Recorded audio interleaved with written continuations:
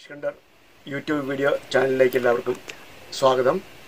സുഹൃത്തുക്കളെ, കഴിഞ്ഞ എപ്പിസോഡിൽ അല്ലെങ്കിൽ കഴിഞ്ഞ വീഡിയോയിൽ പടുതാക്കുളത്തിൽ പടുത മടക്കുന്നത് എങ്ങനെയാണെന്നും അത് റൗണ്ട് ഷേപ്പിലാക്കി ഫ്ലാറ്റ് പടുത ആക്കി തീർക്കുന്നത് എങ്ങനെയാണെന്ന് സംബന്ധിച്ച് ഒരു വീഡിയോ ഇടാമെന്ന് നിങ്ങൾ പറഞ്ഞിരുന്നു. അത് ഇടുന്നുണ്ട്, നിശ്ചയമായിട്ട് ഇടുന്നുണ്ട്.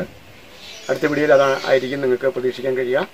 എന്നാൽ ഇപ്പോൾ കാണിക്കാൻ പോകുന്നത് എയറോക്സി ട്യൂബ് എങ്ങനെ അതിൽ കണക്ട് ചെയ്യുന്നു എന്നുള്ള സംഗതിയാണ്. കഴിഞ്ഞ എപ്പിസോഡിൽ നമ്മൾ കാണിച്ച ആ പോണ്ട് ഏകദേശം നിങ്ങൾക്ക് കാണാൻ കഴിയും. അത് റെഡി ആയിട്ടുണ്ട്. ഇനി നമ്മൾ ഇതിൻ്റെ അകത്ത് എയറോക്സി ട്യൂബ് കണക്ട് ചെയ്യുന്ന വിധമാണ് നമ്മളിനി കാണിക്കുന്നത്. ഈ എയറോക്സി ട്യൂബ് കണക്ട് ചെയ്യാൻ തക്കവണ്ണം നമ്മൾ 1 ഇഞ്ച് PVC പൈപ്പ് കാണിച്ചിട്ടുണ്ടായിരുന്നു. 1 ഇഞ്ചിൻ്റെ PVC പൈപ്പ്, അതിനകത്തെ ഒരു മെഷർമെൻറ്റ് എടുത്തിട്ട് അതനുസരിച്ചാണ് ചെയ്തിരിക്കുന്നത്. അപ്പോൾ നിങ്ങൾക്കത് കാണാം, അത് എങ്ങനെ ചെയ്തിരിക്കുന്നത് സംബന്ധിച്ച്. അപ്പോൾ ഇതാണ് 1 ഇഞ്ചിൻ്റെ PVC പൈപ്പ് കൊണ്ടൊരു സ്ക്വയർ ഉണ്ടാക്കി കോർണറിൽ ബെൻഡ് കൊടുത്ത് ഈ PVC പൈപ്പിന് ഉള്ളിൽ മണൽ നിറച്ചിട്ടുണ്ട്. അത് വെയിറ്റ് കിട്ടാൻ വേണ്ടിയിട്ടാണ്. തന്നെയല്ല, ഈ PVC പൈപ്പിന് ഹോളും കൊടുത്തിട്ടുണ്ട്. അതായത് വെള്ളം ഇതിനുള്ളിൽ എടുക്കുമ്പോൾ ഈ പൈപ്പിനുള്ളിലുള്ള എയർ മുഖാന്തരം പൈപ്പ് മുകളിലേക്ക് പൊങ്ങി വരാതിരിക്കാൻ തക്കണമാണ്. അപ്പോൾ ഇങ്ങനെ ഒരു സ്ക്വയറിൽ ഈ PVC പൈപ്പ് അതിൻ്റെ അടിയിൽ കൊടുത്തതിൻ്റെ ഉദ്ദേശം ഈ എയറോക്സി പൈപ്പ് അതിൽ കണക്ട് ചെയ്യാൻ വേണ്ടിയിട്ടാണ്. അപ്പോൾ എയറോക്സി പൈപ്പ് അതിൻ്റെ കോർണറിൽ കൂടെ കണക്ട് ചെയ്തതായിട്ട് നിങ്ങൾക്ക് ഇപ്പോൾ കാണാൻ കഴിയും. അതൊരു 1 മീറ്റർ എയറോക്സി പൈപ്പ് കണ്ടിച്ച് അതൊരു ടീ ഉപയോഗിച്ച് തമ്മിൽ കണക്ട് ചെയ്തിരിക്കുന്നു. 4 മൂലയിൽ അങ്ങനെ കണക്ട് ചെയ്തിട്ടുണ്ട്. എയറോക്സി പൈപ്പ് നിങ്ങളെന്ന് ഞാൻ പരിചയപ്പെടുത്താം. ഇതാണ് എയറോക്സി ട്യൂബ്. ഇപ്പോൾ ഇത് നിങ്ങൾക്ക് ഇവിടെ വാങ്ങിക്കാൻ കിട്ടും. ഒരു എയർ സ്റ്റോൺ ഇടുന്നതിനേക്കാൾ ഇഫക്റ്റീവായിട്ട് ബബിൾസ് ഉണ്ടാകാൻ എയറോക്സി ട്യൂബാണ് ഇപ്പോൾ വ്യാപകമായിട്ട് ഉപയോഗിക്കുന്നത്. അതുകൊണ്ട് ബയോഫ്ലോക്ക് സിസ്റ്റത്തിൽ നമ്മൾ എയറോക്സി ട്യൂബ് ഉപയോഗിക്കാൻ നല്ലത്. അപ്പോൾ ബബിൾസ് ധാരാളം ഉണ്ടാവും. അതാണ് ഫലപ്രദമായിട്ടുള്ള കാര്യം. അപ്പോൾ ഇതിന് അപ്രോക്സിമേറ്റ് ഒരു 200 രൂപ ഒരു മീറ്ററിന് വേണ്ടി വരും. ഇത് നമ്മൾ സഫിഷ്യൻ്റ് ആയിട്ടുള്ള എയർ ഇതിനകത്ത് ലഭ്യമാക്കാൻ തക്കവണ്ണം മുൻപ് കാണിച്ചതുപോലെ 4 കോർണറിലും 1 മീറ്റർ നീളത്തിലുള്ള എയറോക്സി ട്യൂബ് റൗണ്ട് ആക്കി 4 മൂലയിലും നമ്മളിവിടെ കെട്ടിവെച്ചിട്ടുണ്ട്. ആ സ്ക്വയർ പൈപ്പിൽ കെട്ടിവെച്ചിരിക്കുകയാണ്. സ്ക്വയർ പൈപ്പിൽ കെട്ടിവെക്കുന്നതിന് ഉദ്ദേശം അത് എയറോക്സി പൈപ്പ് എയർ വരുമ്പോൾ വെള്ളത്തിന് മുകളിലേക്ക് പൊങ്ങി വരാതിരിക്കാൻ തക്കവണ്ണമാണ് ഈ 1 ഇഞ്ച് PVC പൈപ്പിനുള്ളിൽ മണൽ നിറച്ച് ഇങ്ങനെയൊരു സ്ക്വയർ ഷേപ്പിലാക്കി അതിൽ കെട്ടിവെച്ചിരിക്കുകയാണ്. അപ്പോൾ അങ്ങനെ വരുമ്പോൾ ഇനി എയർ വരുമ്പോൾ അത് മേലിലേക്ക് ഉയർന്നു വരികയില്ല. അതുകൊണ്ടാണ് അങ്ങനെ ചെയ്തിരിക്കുന്നത്. അപ്പോൾ ബയോഫ്ലോക്ക് സിസ്റ്റത്തിൽ നമുക്ക് നിർബന്ധമായിട്ട് ഇത് ഈ വിധത്തിൽ ചെയ്യേണ്ടതുണ്ട്. ഇനി നിങ്ങൾക്ക് അത് ഈ വിധത്തിൽ റൗണ്ട് ചെയ്ത് കൊടുക്കണമെന്നില്ല. ഇപ്പോൾ ആ സ്ക്വയർ പൈപ്പിൽ ഉടനീളം നിങ്ങൾക്ക് എയറോക്സി പൈപ്പ് വേണമെങ്കിൽ അങ്ങനെ കണക്ട് ചെയ്യാം. നിങ്ങൾക്ക് ഇഷ്ടമുള്ളതുപോലെ അത് ചെയ്യാം. എന്നാൽ ആവശ്യത്തിന് എയർ ഇതിൻ്റെ ഉള്ളിൽ ഉണ്ടായിരിക്കണം എന്നുള്ളത് നമ്മൾ ഉറപ്പുവരുത്തേണ്ടതുണ്ട്. ഇപ്പോൾ ഇത് 4 മീറ്റർ ഡയുള്ളൊരു പോണ്ടാണ്, നിങ്ങൾക്കറിയാം. 4 മീറ്റർ പോണ്ടിലേക്ക് നമുക്ക് ആവശ്യമായിട്ടുള്ള എയറേഷൻ കൊടുക്കാൻ എത്രത്തോളം വേണ്ടി വരും? ഏകദേശം 120 ലിറ്റർ പെർ മിനിറ്റ് എയർ തള്ളുന്ന ഒരു എയർ പമ്പാണ് നമുക്ക് ഇതിനകത്ത് ആവശ്യമായിരിക്കുന്നത്. അതിന് അപ്രോക്സിമേറ്റ് 7,000 റുപ്പീസ് വില വരും. മിക്കവാറുമുള്ള എയറേറ്ററൊക്കെ ചൈന മെയ്ഡാണ്. എന്നാലും കുഴപ്പമില്ല, നന്നായിട്ട് വർക്ക് ചെയ്യുന്നതാണ്. ചൈന മെയ്ഡാണെങ്കിലും കുഴപ്പമില്ല, നമുക്കത് ഒരെണ്ണം വാങ്ങിക്കാൻ കഴിയും. അപ്പോൾ അത് ഇവിടെ ഓൾറെഡി ഒരെണ്ണം ഉണ്ട്. നമുക്കതൊന്ന് കാണാം. ഈ സ്റ്റാൻഡ് ഇങ്ങനെ ബയോഫ്ലോക്ക് സിസ്റ്റത്തോട് അനുബന്ധിച്ച് ഇതുപോലെ സ്റ്റാൻഡോ അതല്ലെങ്കിൽ എയറേറ്റർ വെക്കാൻ തക്ക വിധത്തിലൊരു കണക്ഷൻ നമ്മൾ കൊടുക്കുന്നത് നല്ലതാണ്. എന്നാൽ ഇത് എയർ പമ്പ് വെക്കുന്നത് ഈ പോണ്ടിൽ നിന്ന് വളരെ ഡിസ്റ്റൻസിലാണെങ്കിൽ അത് എയർ തള്ളാൻ ബുദ്ധിമുട്ടായിരിക്കും. അതുകൊണ്ട് ഏറ്റവും ഷോർട്ടായിട്ടുള്ള ലെന്തിൽ വെക്കുന്നതാണ് നല്ലത്. അപ്പോൾ ഇതിൽ നമ്മൾ കണക്ഷൻ കൊടുത്ത് ഇതിനുള്ളിലേക്ക് നമ്മൾ കണക്ഷൻ കൊടുക്കണം. അപ്പോൾ അതിനുവേണ്ടി ഉണ്ടാക്കിയിരിക്കുന്ന സ്റ്റാൻഡാണ്. അപ്പോൾ ഇതിലേക്ക് നമുക്ക് ഇനി കണക്ഷൻ കൊടുക്കാം. നമുക്ക് ആ പമ്പ് ഒന്ന് പരിശോധിക്കും. എയർ പമ്പ് ചൈന മെയ്ഡാണെങ്കിലും നല്ല ഹെവിയാണ്. ഇത് അപ്രോക്സിമേറ്റ് ഒരു 10 kg അടുത്ത് വരും. ഇതിൻ്റെ അകത്തുള്ള ഉപയോഗിച്ചിരിക്കുന്നതൊക്കെ കോപ്പറാണെന്ന് ഞാൻ വിചാരിക്കുന്നു. ഏതായാലും ഇതിൻ്റെ ഡിസ്ചാർജിങ് കപ്പാസിറ്റി 120 ലിറ്റർ പെർ മിനിറ്റിലാണ് ഇത് എയർ ഡിസ്ചാർജ് ചെയ്യുന്നത്.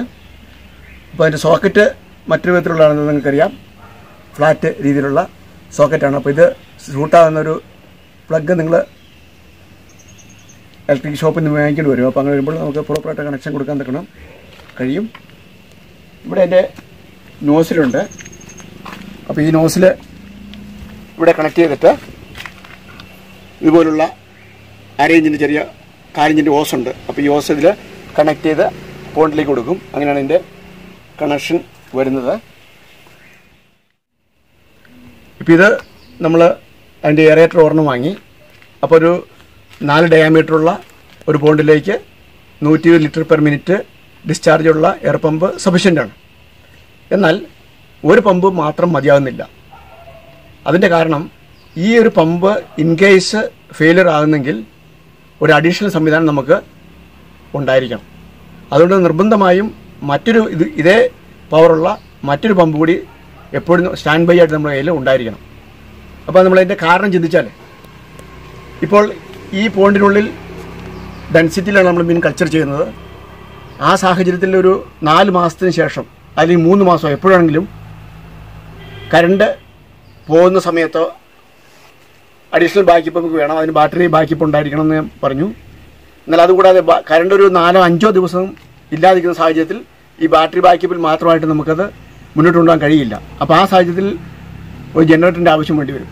അപ്പോൾ ബയോഫ്ലോക്കിനെ കുറിച്ച് ചിന്തിക്കുന്ന ആളുകൾ സഫീഷ്യൻ്റ് ആയിട്ടുള്ള ബാറ്ററി ബാക്കപ്പ് ഉണ്ടായിരിക്കുന്നത് കൂടാതെ 4-5 ദിവസം കറണ്ട് ഇല്ലാതിരിക്കുന്ന സാഹചര്യം നിങ്ങളുടെ താമസിക്കുന്ന സ്ഥലത്ത് സാധാരണമാണ് എങ്കിൽ ഒരു ജനറേറ്ററിൻ്റെ ആവശ്യം കൂടി ഉണ്ടാകുന്നുണ്ട്. മാത്രമല്ല എയർ പമ്പും അഡീഷണലായിട്ടൊന്നും ഉണ്ടായിരിക്കണം. എയർ പമ്പ് ഇൻ കേസ് ഫെയിലാകുന്നെങ്കിൽ നമുക്ക് മറ്റൊന്നും അതിന് പകരം വെക്കാൻ തക്കവണ്ണം ഉണ്ടായിരിക്കണം. അതല്ലെങ്കിൽ ആ പമ്പ് എടുത്തുകൊണ്ട് പോയി പിന്നെ റിപ്പയർ ചെയ്യുമ്പോഴേക്കും ഇതിനുള്ളിൽ മീൻ ചത്തിരിക്കും. അപ്പോൾ അതുകൊണ്ട് ആ ഒരു സാഹചര്യം ഒഴിവാക്കാൻ തക്കവണ്ണം നമുക്ക് അങ്ങനെ ചെയ്യാൻ കഴിയും. എന്നാൽ താൽക്കാലികമായിട്ട് ഒരുപക്ഷെ നമുക്ക് 1 മണിക്കൂറത്തേക്ക് ഒക്കെ എക്സ്റ്റെൻഡ് ചെയ്യാൻ തക്ക വിധത്തിൽ ഒരു ഓക്സിജൻ ഗുളികയുണ്ട്. എന്നാൽ അത് എത്രത്തോളം സഫീഷ്യൻ്റ് ആണ് എന്ന് നമുക്കറിയില്ല. അത് വിപണിയിൽ ലഭ്യമാണ്. എന്നാൽ അതിനെക്കുറിച്ച് കൂടുതലായിട്ടുള്ള വിശദാംശങ്ങളൊന്നും എനിക്കറിയില്ല. ആ ഓക്സിജൻ ടാബ്ലറ്റുകൾ ലഭ്യമാണെന്ന് പറയുന്നു. എന്നാൽ എത്രത്തോളം ടൈം നമുക്ക് കിട്ടും എന്നുള്ളത് നമുക്കറിയില്ല. ഏതായാലും അതിനെ നമുക്ക് പൂർണ്ണമായിട്ടും ട്രസ്റ്റ് ചെയ്യാൻ കഴിയില്ല. മറിച്ച് എയറേറ്റർ 2 നമ്മൾ സംഘടിപ്പിച്ച് വെക്കുക എന്നുള്ളതാണ് ഏറ്റവും ബുദ്ധിപൂർവ്വമായിട്ടുള്ള ഒരു നീക്കം. അപ്പോൾ ആ വിധത്തിൽ നമുക്ക് ആവശ്യത്തിനുള്ള എയർ അതിൽ കൊടുക്കാൻ തക്കണം കഴിയും. ഇനി ഇതിൻ്റെ സെൻറ്റർ ഭാഗത്തുള്ള ഡ്രെയിനേജ് പൈപ്പിനെ കുറിച്ച് നമ്മൾ പരിശോധിക്കുമ്പോൾ ആ പൈപ്പ് ഇതിപ്പോൾ ഇവിടെ ഇട്ടിരിക്കുന്നത് 1.25-ൻ്റെയാണ്. എന്നാൽ 1.5 പൈപ്പ് ഇടുന്നതായി നല്ലത്. 1.5 PVC പൈപ്പ് ഇടുകയാണെങ്കിൽ കുറച്ചുകൂടെ ഫാസ്റ്റായിട്ട് വെള്ളം നമുക്ക് അതിൽ നിന്ന് റിമൂവ് ചെയ്യാൻ തക്കണം കഴിയും. അത് ഈ കുളത്തിലെ വെള്ളം പൂർണ്ണമായിട്ട് പറ്റിക്കുന്ന സമയത്ത് നമുക്ക് കൂടുതൽ അത് ഉപയോഗപ്രദമായിരിക്കും. അതിൻ്റെ അറ്റത്തൊരു വാൽവും സെറ്റ് ചെയ്യുക. എന്നാൽ അതിന് നമ്മൾ ശ്രദ്ധിക്കേണ്ടത്, ഇതിന് ഈ പോണ്ടിനുള്ളിൽ അത് സെറ്റ് ചെയ്യുമ്പോൾ അത് ടാങ്ക് കണക്ടറാണ് അത് സെറ്റ് ചെയ്യേണ്ടത്. അതായത് PVC ടാങ്കിൽ നിന്ന് നമ്മുടെ വീട്ടിലേക്കുള്ള വാട്ടർ ടാങ്കിൽ നിന്ന് കണക്ഷൻ എടുക്കുന്ന ആ ടാങ്ക് കണക്ടർ, അത് നിങ്ങളെ ഇന്ന് ഞാനിപ്പോൾ പരിചയപ്പെടുത്താം. ഇതാണ് ടാങ്ക് കണക്ടർ എന്ന് പറയുന്നത്. വളരെ നിസ്സാരമായിട്ടുള്ളൊരു സംവിധാനം ഇതിനുള്ളൂ.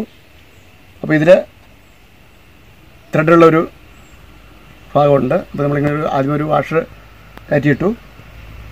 ഇനി ഇതാണ് അതിൻ്റെ ടൈറ്റ് ചെയ്യുന്നത്. അപ്പോൾ ഇതിന് ഇടയിലുള്ള ഭാഗത്താണ് നമ്മൾ ഈ പടുത വരുന്നത്. ഇങ്ങനെ വരും. അപ്പോൾ അടിയിലേക്ക് നമ്മൾ ഈ പൈപ്പ് കൊടുക്കുന്നു. ഈ പൈപ്പ് അവിടെ വന്ന് ഒരു ബെൻഡ് കൊടുത്ത് അല്പം മുകളിലേക്ക് വെക്കുന്നു. അതിൻ്റെ ടോപ്പിലേക്ക് ഇത് വെക്കുന്നു. അപ്പോൾ ആദ്യമേ നമ്മൾ ഈ പടുത ഇടുന്നതിന് മുമ്പ് തന്നെ അത് ആദ്യമേ സെറ്റ് ചെയ്യേണ്ടതുണ്ട്. സെറ്റ് ചെയ്തിട്ട് വേണം നമ്മളങ്ങനെ ചെയ്യാനായിട്ട്. ഇത് റബ്ബർ വാഷർ ഉള്ളതിനാൽ ലീക്കാകുന്നില്ല. 2 സൈഡിലും റബ്ബർ വാഷർ ഉണ്ട്. അപ്പോൾ അങ്ങനെ വെക്കുന്നു. നമ്മൾ ഈ റബ്ബർ വാഷർ ഇട്ട് പിന്നീട് ടൈറ്റ് ചെയ്യുകയാണ് ചെയ്യുന്നത്. അപ്പോൾ അങ്ങനെ വരുമ്പോൾ അതല്പം പോലും വെള്ളം ലീക്കാകാതെ ഇരിക്കും. അപ്പോൾ ഇതിന് സെൻട്രൽ ബൾജ് ചെയ്യുന്ന ഭാഗം എന്ന് പറഞ്ഞാൽ ഏകദേശം ഈ 1/2 ഇഞ്ച് അല്ലെങ്കിൽ 1 ഇഞ്ച് മാത്രമാണ് ബൾജ് ചെയ്ത് നിൽക്കുന്നത്. അല്പം കൂടെ നമ്മൾ കുഴി കൊടുക്കുകയാണെങ്കിൽ അത് പൂർണ്ണമായിട്ടും നമുക്ക് ഒഴിവാക്കാൻ തക്കണം കഴിയും. അതിനുശേഷം ഇതുപോലുള്ള ഒരു വാൽവ് ഇങ്ങനെ തലക്കിച്ച് സെറ്റ് ചെയ്യുക. അപ്പോൾ പൂർണ്ണമായിട്ട് നമുക്ക് വെള്ളം ഇതിൽ നിന്ന് ഡ്രെയിൻ ചെയ്ത് കളയാൻ കഴിയും. അപ്പോൾ പടുത ഫോൾഡ് ചെയ്യുന്ന വിധം, അതിൻ്റെ കാൽക്കുലേഷൻ, അതിനെന്ത് ഗമ്മ ഉപയോഗിക്കാൻ കഴിയും, അല്ലെങ്കിൽ എങ്ങനെയാണ് അത് ഫോൾഡ് ചെയ്ത് ഒട്ടിച്ച് വെക്കുന്നത്, ഈ വിശദാംശങ്ങൾ അടുത്ത വീഡിയോയിൽ ഇടുന്നതായിരിക്കും. മറന്നിട്ടില്ല, അടുത്ത വീഡിയോയിൽ നിശ്ചയമായിട്ട് ഇടുന്നതായിരിക്കും. അപ്പോൾ അതുകൊണ്ട് ചാനൽ നിങ്ങൾ ഇതുവരെയും സബ്സ്ക്രൈബ് ചെയ്തിട്ടില്ല എങ്കിൽ സബ്സ്ക്രൈബ് ചെയ്യുക. കൂടുതൽ ചില വിശദാംശങ്ങൾ അടുത്ത വീഡിയോയിൽ തുടർന്ന് നിങ്ങൾക്ക് ലഭിക്കുന്നതായിരിക്കും.